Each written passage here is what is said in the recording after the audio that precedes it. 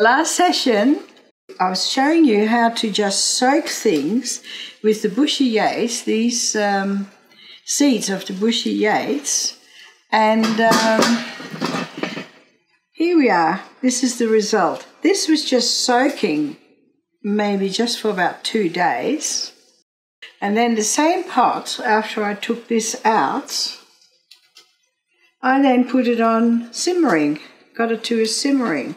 Same wool, same plant, one cold, just soaking, couple of days, boiling about an hour, or simmering an hour, let it cool, and look how beautiful they marry together.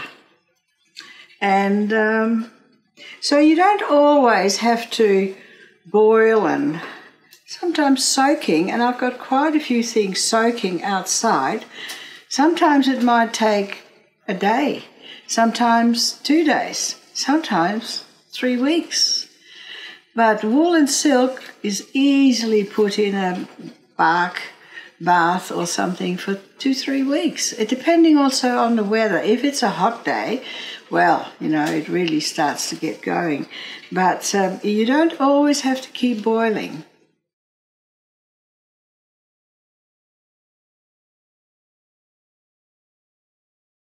Now, I'd like to talk about all the things that are around you in the kitchen. These are common brown onions. You have them in your kitchen. All these wonderful things that you're going to use, these are the red onions. Normally, now, you've done your cooking, all this, when you've peeled them, would all be thrown away. All your cooking things you normally would just put in the mulch, but all these things you would normally throw away, all waste products, all give the most beautiful colours. I would now like to show you the colours of these wasteful things that, you know, these, it's just amazing what some parsley will do for you. And avocado pips and skins, you'll be surprised at the colours. Now also, this is actually a bush tucker. Remember when we did the most beautiful pinks with the stems and the flowers? Well, these are the roots of how this plant grows. Look how beautiful red it is. But we don't use that. We let them grow, the rhizomes, and because you'll get more and more, and when they flower, we'll get the pink. So I don't use this. This one you can eat. It's a bush tucker and it tastes between curry and pepper and is delicious. Just would like to show you that there's lots and lots of things that we just don't know about, which are absolutely wonderful, and we have to get advice from Indigenous people on all these wonderful bush tuckers. All sorts of things will pick up colour, and of course very often it can be used to enhance your textiles for your, see my buttons? They're wood, and they would just put in a bit of jarrah dye just to give it a bit of colour. I would now like to show you how to actually mark your pots, and then we'll go on to doing some parsley. What I do is I get my pot, of course I mark it, then I put some wool, it can be threads of wool, or this is just cut off an old woolen blanket. I then tie it onto the handle, one wool and one piece of silk or cotton or whatever you're going to dye on the other handle, or many things. Then I put my put it inside my pot. So when I am dyeing, I can sort of lift it up and see what's happening to the color. And if I need to boil it another half an hour, or if it's still too light. So I've got my samples already in my pot. Then I will now get the parsley. So there's my little bunch of parsley, and I will put it in. Then of course cold water, and here I have mint, broccoli, and if you of course want to eat your broccoli but you're cutting off the stems, which I usually put in soup, but sometimes they're pretty tough, cut them, keep everything, all of it will give you colour. So the coriander will give a different green to the mint or the parsley. And of course you all know it's the roots and the stems that give the best flavour in your cooking. Mint is a lovely, lovely colour. And rosemary, mint is actually a beautiful colour. And there's two different types of mint. There's this long leaf fluffy mint, and then there's this one which I just picked out of my garden. They even have different smells. And so that when the smell is different, very often the colour is different too. This is rosemary, absolutely gorgeous in cooking and for colour. And of course we did do some purple carrots, and we now have these yellow carrots, but if you're growing themselves, the green on top actually gives one colour and these will give another colour. That's if you're growing yourself and you've got lots of carrots growing. And here is silver beet, and in the stems of the silver beet, you wouldn't believe it, in silver beet and spinach there's a small bit of oxalis in there, which is a mordant and gives another lovely, lovely green. And I have just picked this morning out of my garden, and tonight we'll be eating it.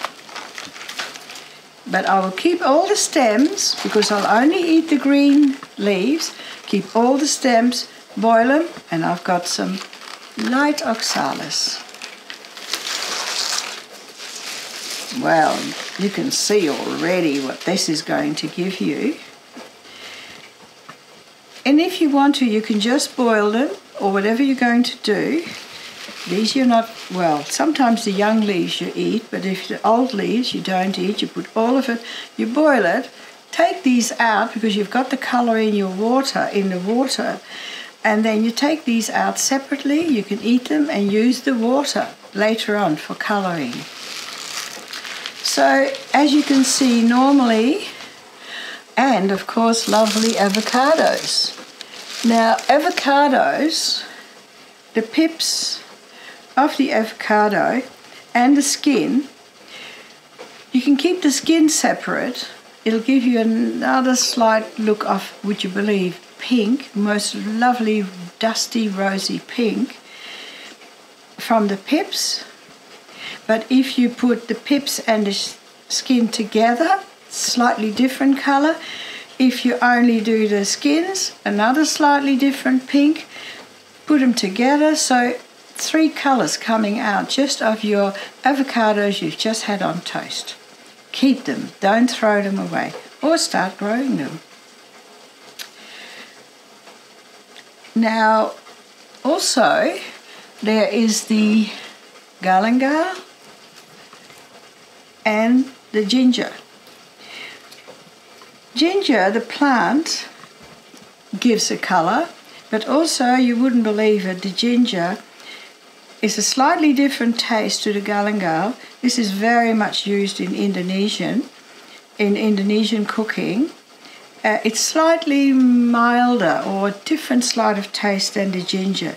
So different countries use different herbs. I just love it all.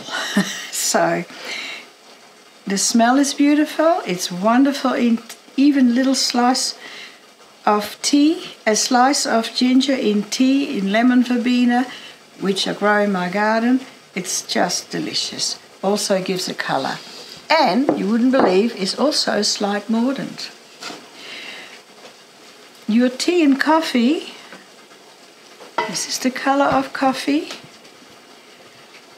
This, yesterday I used my tea bags and look, I just threw it on and here. So there's tannin in tea. It's a mordant.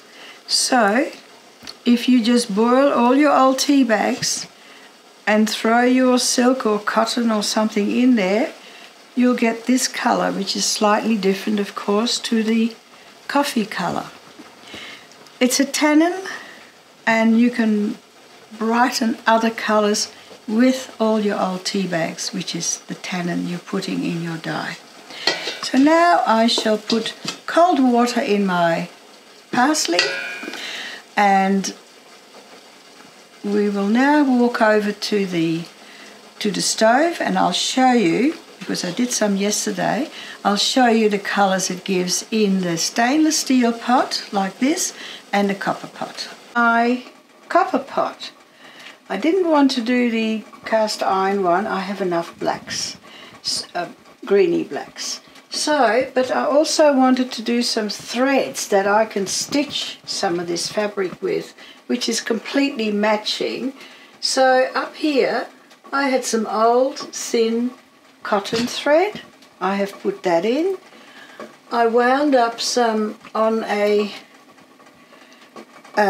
old wooden reel. So now I've got some lovely several little greens to start, and to keep it in I just put a lucky band there. So I've got some really nice colours to stitch with. You know, you can't buy this, you have to make it yourself. And why not, while you are boiling, putting some old threads, some sewing thread, even the white ones, embroidery thread, colour them all yourself to match exactly all the textiles you're going to stitch with. It's easy and it's all there for you. Only filling it to about there. My parsley is in. My samples are in there. I'm now putting in my little skein of wool. My skein of wool, my wet silk and wet wool. Remember, everything always wet when you put it in. And the lid on. Bring it slowly to the boil. And when it's boiling, when just starting to boil, let it simmer and we'll get a lovely green. Here I've got my avocados already boiling, slightly simmering, because this time I would like to get the colour out, get my avocados out, then I'll put my silk and wool in. So tomorrow, when this is cool and I've got the colour, then tomorrow when it's cool, when I like the colour what's on my silk and wool, I will then put my silk or cotton and wool in, because then I know exactly what colour it's going to give me. This is today, this is tomorrow. Here I've also made the look of the brown onion skins, and and they're in there, but this is going to be the color on silk, and this is going to be the color on wool. And of course it's been boiling about just over half an hour. So my red onion skin will give me a much more redder brown. So this is more a yellowish brown. The other one will give me a red brown. All different colors, greens, browns, pinks. There are so many different shades. But I'm going to cool this like this one. Take all the onion skins, sieve it tomorrow, take all the old onion skins out, then I know exactly the color I'm going to get when I put my new wool and new silk in there when it's cold tomorrow. With onions, we don't need any mordants. I'm not quite sure the name of the chemical, but when you peel onions and you get watery eyes, that's the chemical that sets it. So you never have to use anything. The onions have got it all there themselves. You don't need to do a thing. It gives you color. Tomorrow, I will be, when the onion skins and my pot is cool, I will be sieving it out, having the nice clean, clear water. No, not clear water, nice dyed onion skin water with no onion things in there, skins. And then I will put my, when it's cold, I will put my silk and wool in there and I'll know exactly what color it's going to give me. And I will do the same thing with the avocados. And so that's coming out tomorrow. The parsley, we've already seen the color. So this is my next lot, the lovely soft green. So when I let this cool overnight, that will also come out. All right, this is a week later, this solar dyeing, and see how the onions, Celine and I did this together, and she picked, Celine, was it that? Yep. That tree there, the bushes there. So look how the color is changing. There's the silk and the wool. Here is the purple carrots, water, the acid, and this is the alkaline. And look at the different colors. So, and this is only 1 week. Here, Greg, who was making my front door, which is Jarrah, these are the shavings that I gathered up without him knowing. And I put silk and wool in here, and look at the color of just the shavings of the wood work that he was doing. So it's becoming a lovely creamy, and it's only 1 week. It'll just get darker with time. Goldenrod, goldenrod. This one was the Bushy Yates. This one is actually old coffee. So, onions. This one will take longer. It's, I can't think of the herb, but I'll let you know soon. I'll let you know. These are the avocado skins, but of course it's going to give a completely different color, and the pips in the sun, the solar dyeing, than it will when it's boiling. But I like to have them both. This one, the river gum, this is alkaline and this is just ordinary water. But the eucalyptus takes a lot longer. As Celine knows, this one is fast, that one faster, wasn't it? This one is going to take a few weeks. That's the eucalyptus for you.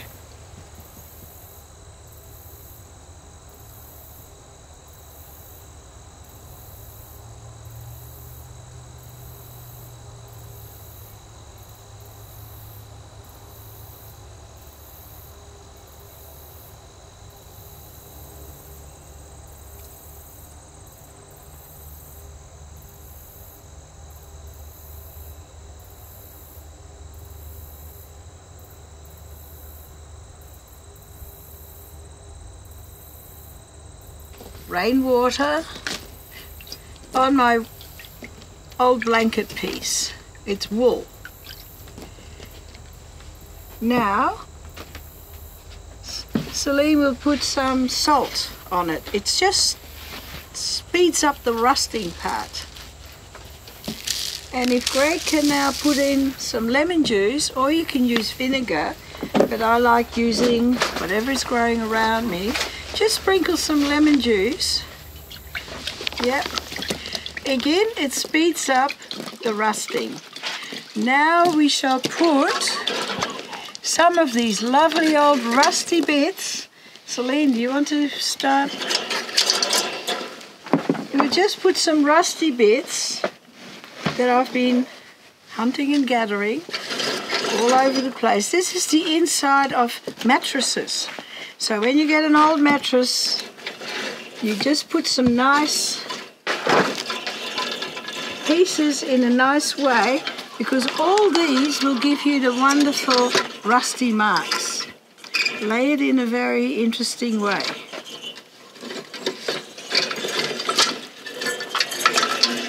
And these are around you everywhere. You can go to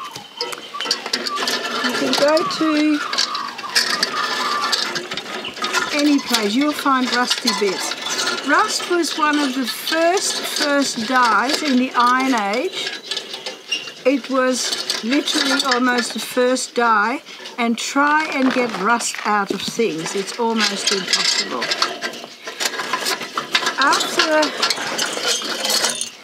When the Iron Age came, that's when rust happened.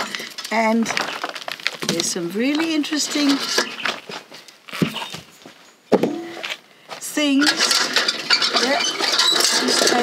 Now, of course, this is iron, so this was a handle of something, and I'm just thinking, actually, wouldn't it be nice to have, I'm just moving this, 2 eyes and a smiley face. How about that?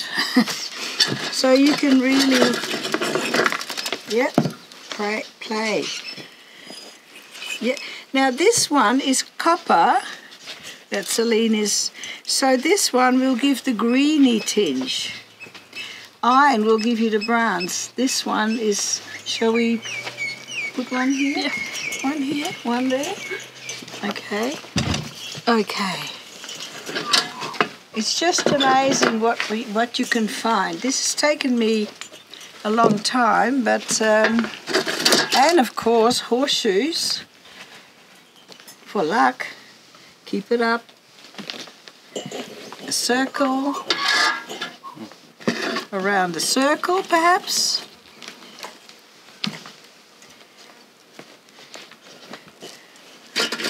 And what about, this is a nice one. Some mechanic has given this, left it for me to use. And Greg, I got a whole lot of nails here. There's a whole lot of nails there for you.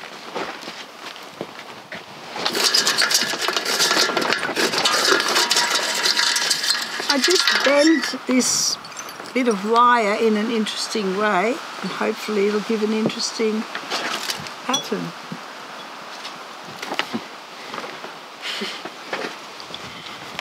It's so nice to play with rusty old things, and you afterwards it has a memory, and it will tell you what you did. And of course when you're finished, you just put it back in your bucket and you can use it over and over and over. And you can use the rusty materials. This can be cotton, silk, anything will rust. And then we will, we can over dye it in other colors, because natural dyes never, ever, it keeps on separating. So the rust will all stay, and you can enhance it with different colors. The different color techniques of different flowers and different leaves we shall put on this next week. So more water, more salt over the top of all this. So I'll do the water, you do the lemon. Maybe we cut the lemon and squeeze it if you like, and you just need to dampen it really well. And Greg's going to get some more lemon juice. And Celine more. Yes. And just squeeze. Yeah. Beautiful.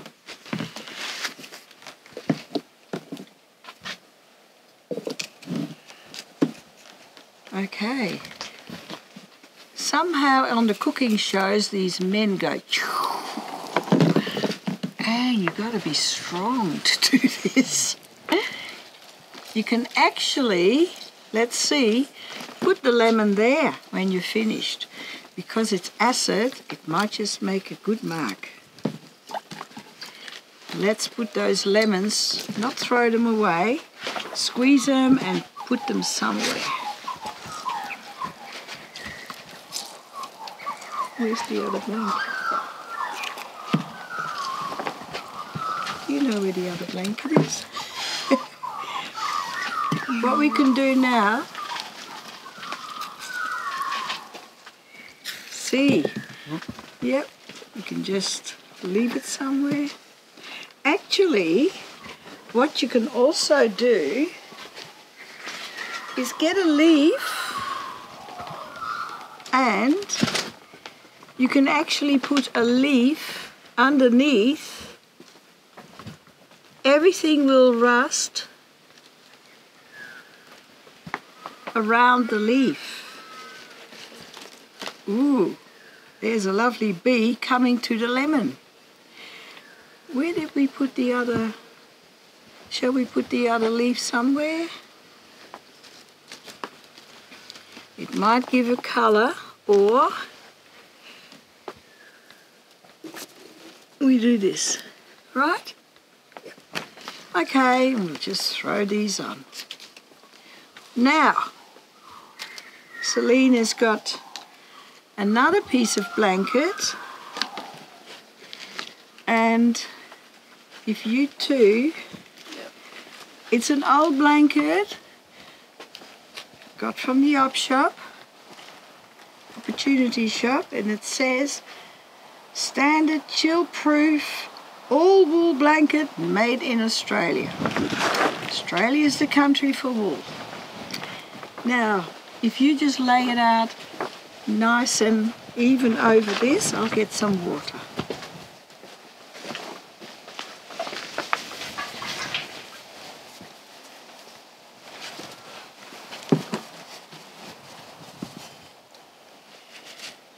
And sprinkle some more water and a bit of salt.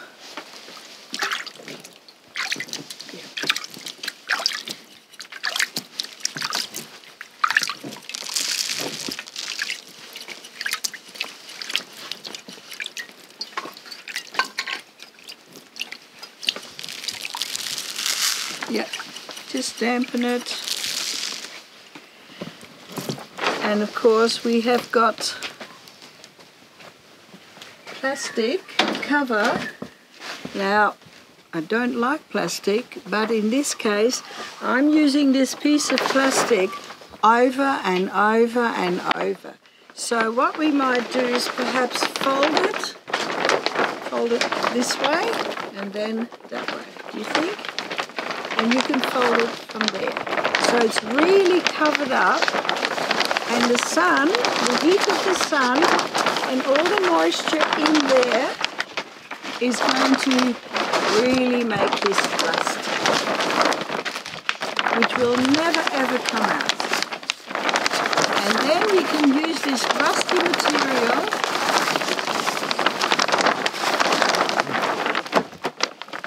and then we put this one over the top, really cover it up. People that are doing concrete or bricklaying or flooring have this old black sort of plastic. When they finish with them, these building sites, and you see them all in the just ask him, can I have that old black plastic of you, please? And then it keeps on being used. See, you can see the rust spots. It's been used many, many times. Now we need to put something so the wind won't blow it away. So we'll put some bricks just to keep it down. And also it's good to have a bit of pressure, so some of these iron bits will just really have pressure. It's a bit like printmaking, really. So now we just wait a few days, a week, it depending again on the weather and the time of the year. Then you can open it a bit, have a little peep and see how well it's rusted. If you think, a few more days, a few more hours, bit of heat, then you just leave it another few days. And in a few days, we'll show you what happened. We'll unpack it.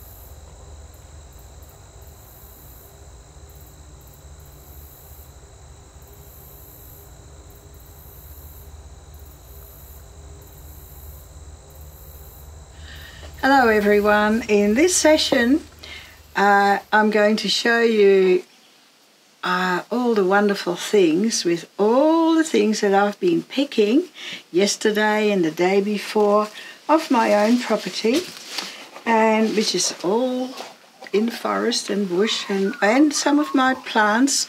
For instance, don't let your vegetables go to flower, you'll get seeds, but if you pick them, you'll get more salads. And my geraniums, I picked all these this morning, so I'll show you how you can use all these things. And if you kind of squeeze your fingers sometimes in some, have a look at the purple that's coming out. So you've got a dye. You pick a flower, squeeze it with your fingers. If you've got some dye on your fingers, you know it's going to give you a colour. So we'll be using all these. These here, the coreopsis, the fresh ones, I pick and pick and pick. Then I dry them, and then I put them in little glass jars when they're completely dry, and I save them for when they stop flowering. I've got all my coreopsis dried. So when your hollyhock is flowering, especially the red ones, you dry them and you keep them for when they stop flowering, and you'll always have wonderful things on hand. I'm going to be using some of my dried hollyhock because they're not flowering now, they're just coming up. So you listen to nature and you dry them when they're flowering. This morning I picked up a whole lot of eucalyptus flowers off the ground, off the floor, under the eucalyptus tree. And I think the cockatoos had a little party, and they were all on the ground, so I'll be using these too. And sometimes when I have dried things, the leaves are a bit sort of stiff, like really, or when I have the leaves from underground and the little leaves, so they're a little bit stiff, so I just wet them. I just put them in a bit of water overnight and I just soak them, and then they're nice and pliable, so I can roll them up easy. This is carry, eucalypt, river gum or Mary, river gum or Mary. And here I've just been soaking the old leaves of the carry, and I can use it now because they're all nice and pliable. And I've got onion skins, brown ones, red ones. You can just about use everything. Here we've got some lovely she oak, which is just growing behind me there on the property. So these are all the things I will show you how to manage to roll them up. Here I've got just some lovely seeds of different things. And believe me, sometimes you get a really lovely mark from the seeds. First of all, I'm going to show you old tins. When you have some tins, keep them because it's very nice to use them. And I'll just show you these bits of old blankets. All I did was squash them in a tin and boil them. And that's it. All I've got, when it comes out, I've got these lovely materials. This one was in another, but I just put it in and boiled it. So I'm going to match these two together and make something. These are all the bits that I was hanging in my pots to see what colour they gave. And guess what? I'm going to be using all of these lovely things together for a wagga or a blanket or a coat or something. So all it was, get your tins, see, there's the rust, stick it in. You can even wrap flowers or something into it or leaves. Boil it in your old tins. So, very handy to have. And after a while, when they've really rusted out, well, they just go in the bin. Now, I would like to show you how to actually roll these up and start making these.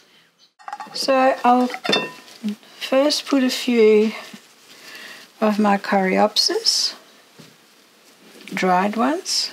I can also use a fresh one.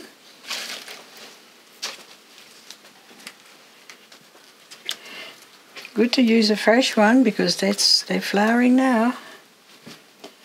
Okay, I shall then put some Mary or river gum, same thing. Put a few leaves on here and there, perhaps a few other leaves. Just place them in a nice,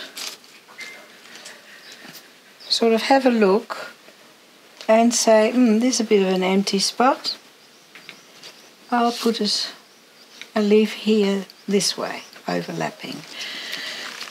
And perhaps a few of these flowers. I can put the flowers this way or that way. You'll just get a different imprint. Some other leaves overlapping,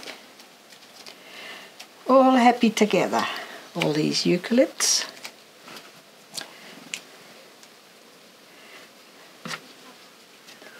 Because we all actually live together like this. How about some lily irises? And that's flowering right now too, so I'll be picking because the more you pick, the more you get. With everything. Broccoli, what shall we do? Some onion skins, but I think I'll tear them a bit. This will give a totally different brown to perhaps these. And I think I might put one of my favourites. Where is it? Where's my she oak? Here's some she oak. If you look at the she oak, you can almost see little stitches. Have a look at one little. Just hold that for us, Trudi. I'll zoom in on it and then... Look at the leaf of the she oak. It almost looks like little stitches. It's just beautiful when you really look at it very closely. And of course you can just sprinkle it here and there. It gives a lovely sort of blackish mark. It really looks like very unusual she oak. And of course there's different she oaks too. But when you really look closely at every leaf and really observe it, there's beautiful patterns in it. And of course on this side it's got this pattern and on that side it's that pattern. So you can copy that pattern if you wanted to stitch back into the leaf afterwards. Now you can use PVC piping to roll things around, but when I'm trimming the trees and that, which I trimmed these to get some leaves to dry, and it needed to be trimmed because it was getting too big, I just now use this instead of PVC piping. But if you can't get it, then just use PVC piping. I now simply roll it up tightly, and I will get a print on this side and on that side. I could also put another piece on top, and I would have a print here and a print there, but the backs would be sort of blank. So I'm rolling this up. This is a wool from an old blanket which I got in the op shop. I'm very lucky. And now I'm now going to just tightly sort of rip it with, and these are just old sheets that I've just ripped up, and I keep using them over and over, and sometimes I wash them and I tie things up with it very tightly. I now tie it up. I leave an end here to tie it off with at the end, otherwise you're stuck, you might not get. And I tie it up very tightly. You can do it with string, you could do it with old bits of rag. It's just the tighter you bind it, the bigger pattern you get. It's like printmaking. All these leaves will give you a print when you boil them. Now you can boil them, you can steam them, and I've run out, so all I'm going to do is get another bit,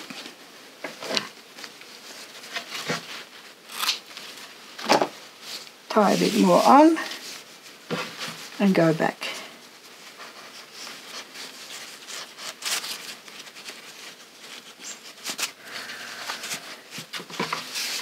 And I just go back. The tighter you make it, the better print you'll get. And if you are printmakers, the tighter you bind that wheel, the tighter print and the best print you'll get. This is almost exactly the same. And then there's my bit that I left before, and I tie it off. And that's it. I now just put it in my, I can put it in the iron pot in a minute. And I do exactly the same with a piece of cotton. I might put other leaves in, but this is wool, which will give a different effect, of course, to cotton. And then I'll have a piece of silk. And after that, I've got a scarf here, which she borrowed, and I've worn it and worn it and worn it. I'm now going to put some more flowers in and over dye it and see what happens. It'll be another new scarf.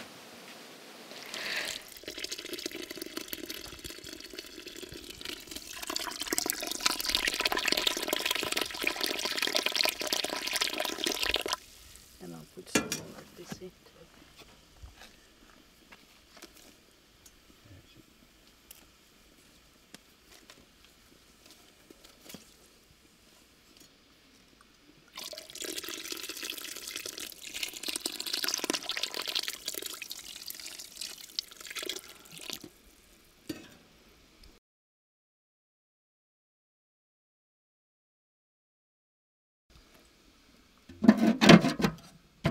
Just unrolled this one, but now we will start unrolling this one.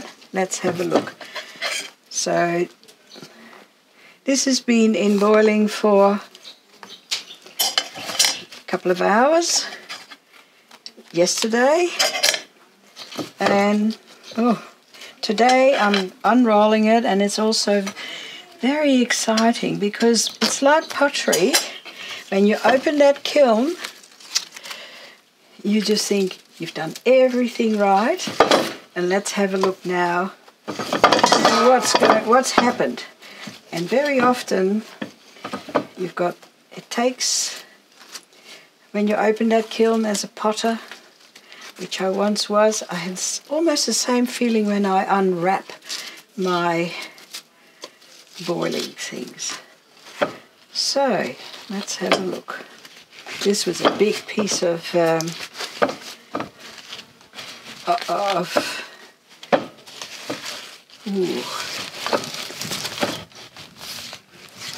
quite dark because I boiled it in a cast iron pot. See how the she oak and some of the leaves, the colours they've given, and of course it's wet. So I'm now going to rinse it just in water. And I didn't put iron in it at all, but I boiled it in an iron pot. So here's my piece of silk that's come out.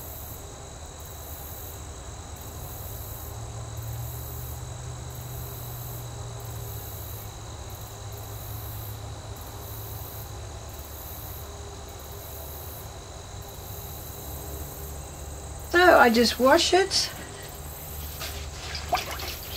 The iron pot has given a beautiful colour. The eucalyptus oil, which is in the trees, is my mordant. And here is the piece of silk which has come out of yesterday's boiling. And this was the... Now what I do is I just put all my plants that I had around it, that I rolled up with it, into a nice basin, and of course all this goes back into my garden for mulch. Let's have a look. This one I rolled up on a railway sleeper, but I put string around it, so this string, cotton string, I'm going to keep because that will be wonderful for stitching.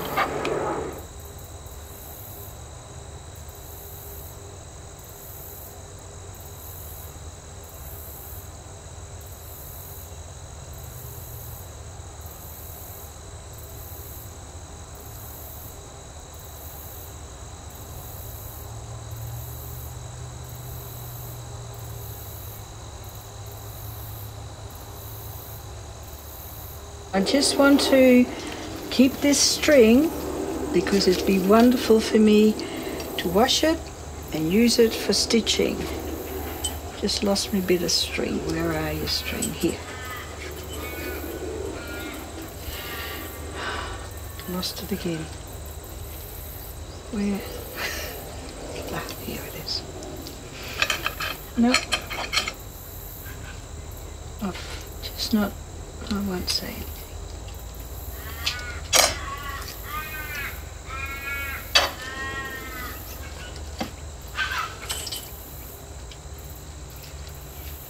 string.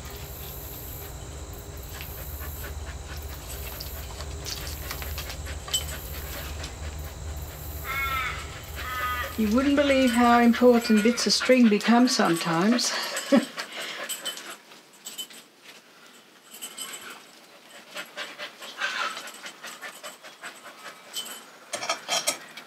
But this is becoming a bit tedious, so I'm just going to cut it.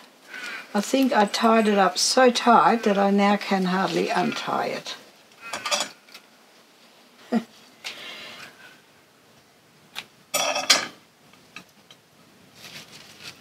But I've still got bits of string. Sometimes you're just too good, make it too tight, and you know, everything has an effect. So next time, a little bit looser, Trudi, a little bit looser.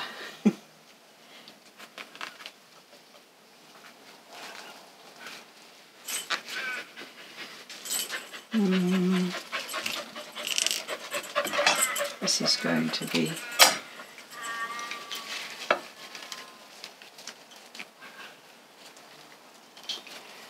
now. I have no idea what will happen if, because I've tied everything to one iron bolt or from the railway sleeper.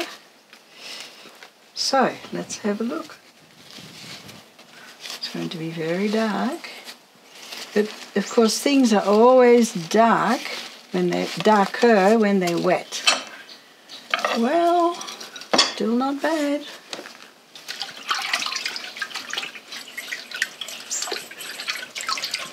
Not bad. It'll make a nice piece. Insert into somewhere. Now this one is cotton. Let's have a look what the cotton has done.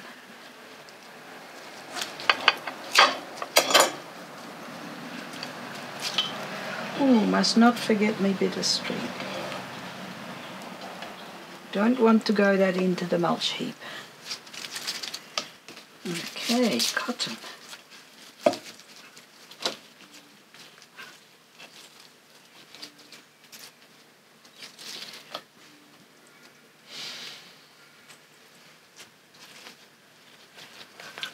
Different altogether.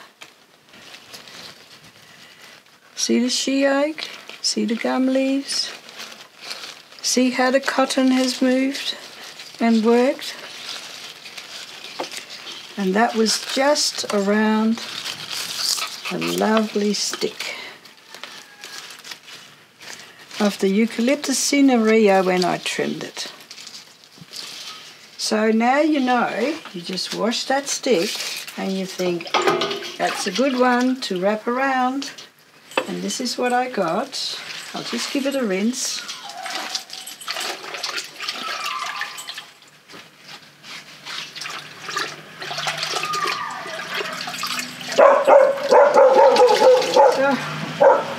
It's all right, Cisco. So here is my cotton. Nice on both sides. I'll just move these, let them dry, and here is the cotton.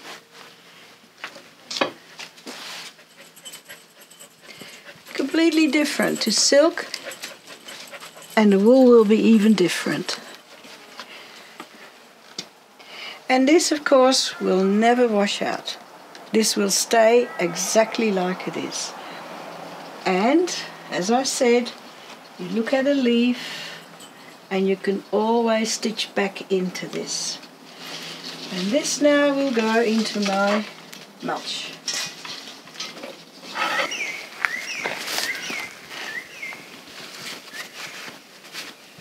Now these ones I have done all in the cast iron pot. But this one here I have just put in a stainless steel pot. Now this is a steamer which you buy in Oriental supermarkets for steaming the buns and that. And you can just layer these full Now I've had this about 10 years, and so the lid has come off, the handle has come off, but all I do is and boil away, or steam. Steaming will give you another effect. This was the blanket I put in and boiled for about an hour and a half, 2 hours, about 2 hours I would say, just slowly boiling on my wood stove last night. This morning, cool, and I'll see what happened, because this one, no iron, because iron after all is a mordant, no copper, nothing, just water and the leaves that I bundled in here. So, oh no, that's the wrong one. Here. So,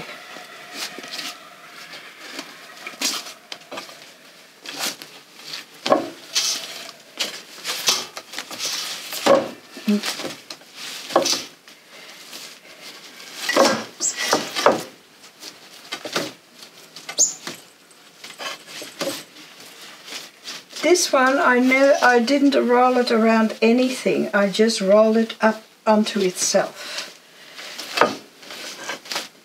So I could lay it circular way into my steamer. It is actually called a steamer because you want to see what I'm doing, eh? So, you've got to cut a lot away. Okay, there's me blanket. Ooh, some nice colours in here. Look, this leaf has given me the most beautiful orange. There's some seeds.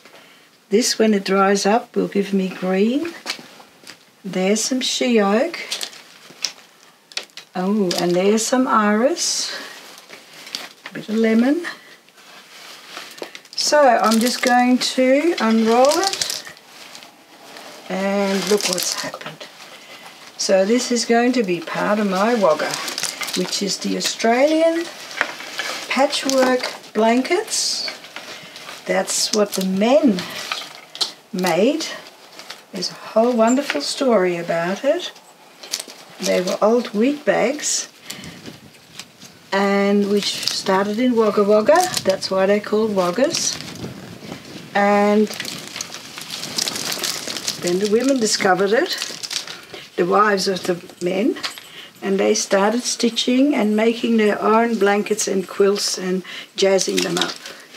So there is my piece of blanket, just the colours from things I put in, and when it's dry, the oxygen in the air somehow oxidizes it and makes it even better. So this is going to be, these pieces of she oak, they will pop up once it's dry. It really, and of course the edges, and here was the outer edge, and there you can see my string or my ties, which is also very interesting somehow.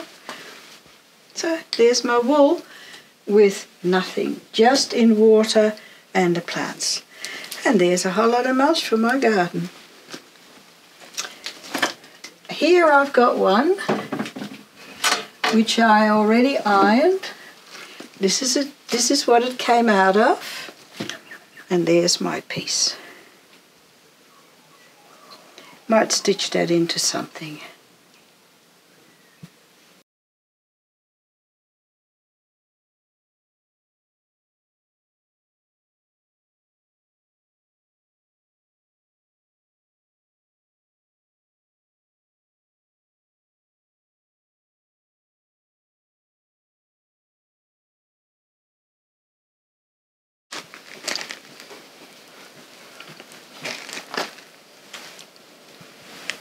Yes, that orange is so vivid, isn't it? That's the silver dollar gum. That's amazing. amazing. But all these seeds pods, where you see, where are they? They will stay as an imprint. These little she oaks, they will stay somewhere. I saw a lot of nice little imprints of the seed. All this will stay in the wool, you know, like all these little, which is so lovely once it's dry. And the smell, you just rinse it, and it's eucalyptus, and it's almost moth-proof now, moth-proof too as well.